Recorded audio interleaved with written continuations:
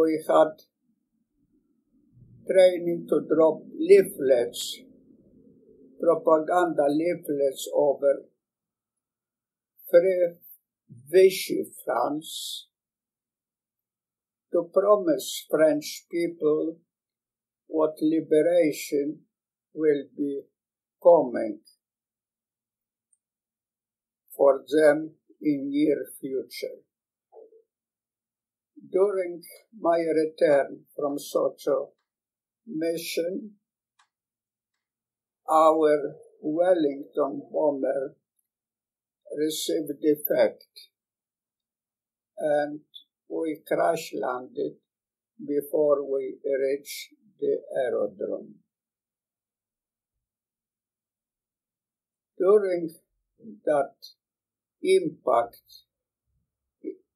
in the crash, I lost consciousness. When I recovered my consciousness, I knew what I must try to get out of my crash plane. Instead of looking for exit, I went to save the pilot, hoping that he's still alive. I don't know if he was still alive or he was half dead, but I couldn't take him from his seat because I think he was still tied up with the belt. Yes. I could not see it because, I had to cover my face with my hand because the flame was all over. Plane was engulfed in the fire. And when I found that exit, broken exit, I was already, my combination was burning. And the people who came, because we've been near the aerodrome, and those people were professional because they always been expecting, or sooner or later, some crashes do happen. You know what I mean, when they live close by. They had courage to come quite close and help to undo my burning, flying suit. Yes. But I was already then, my helmet was thrown out, you see, during the impact. And I was already, all my hair, my head was badly burned, and my hands up to here, you see, were all badly burned. Yes. And when did the ambulance arrive?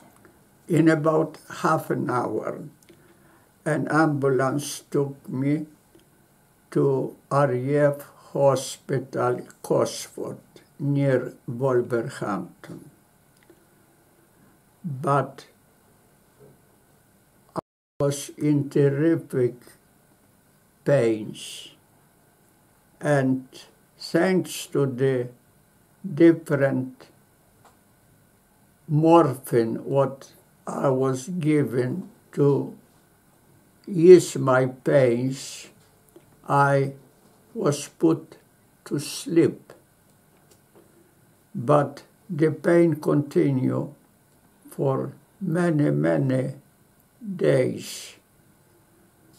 But after each day, I noticed what I was recovering slightly, and we were given staff always their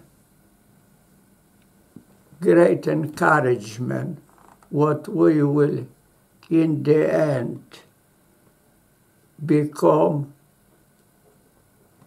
as more as we were before.